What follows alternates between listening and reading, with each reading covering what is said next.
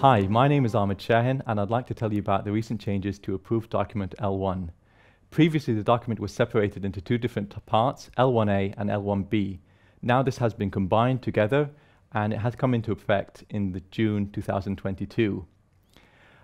The Approved Document L1 talks about the conservation of fuel and power in new and old dwellings, and it sets out the thermal criteria required within junctions. So on this slide, I'm showing you the exact clauses that talk about thermal bridging. The first clause, 4.16, addresses thermal bridges and tells you that you need to minimize the impact and effect of those thermal bridges within junctions. How to do so? Well, if we look at the text here, shown in clause 4.17, that tells you that you need to come up with robust drawings in terms of junctions. It needs to be buildable and needs to resolve the thermal issues within the junction. Second of all, when they construct that junction on site, an on-site audit needs to be carried out in terms of taking photographs of the junction before closing it up. Furthermore, if the contractor replaces any products that were specified or drawn up in the junction, they need to reflect that change in the SAP calculation, but also in the BREL report submitted at the end.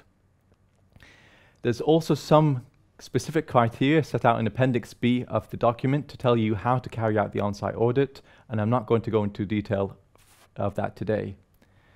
But thermally, you need to assess a junction in terms of the performance.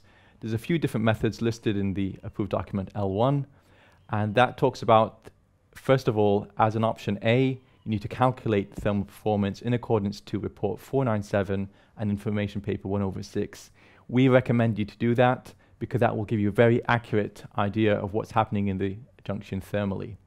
There's also some alternatives, so you can use robust details, as in the LABC database.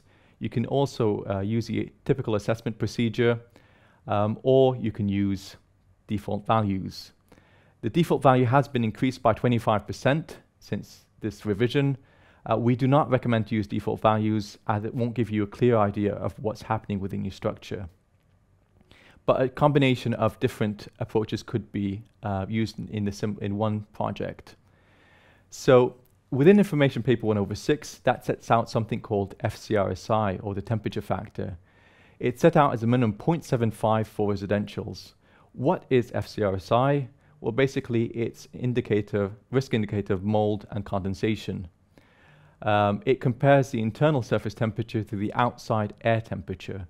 And like I said, it's set as 0.75 as a minimum for residential structures.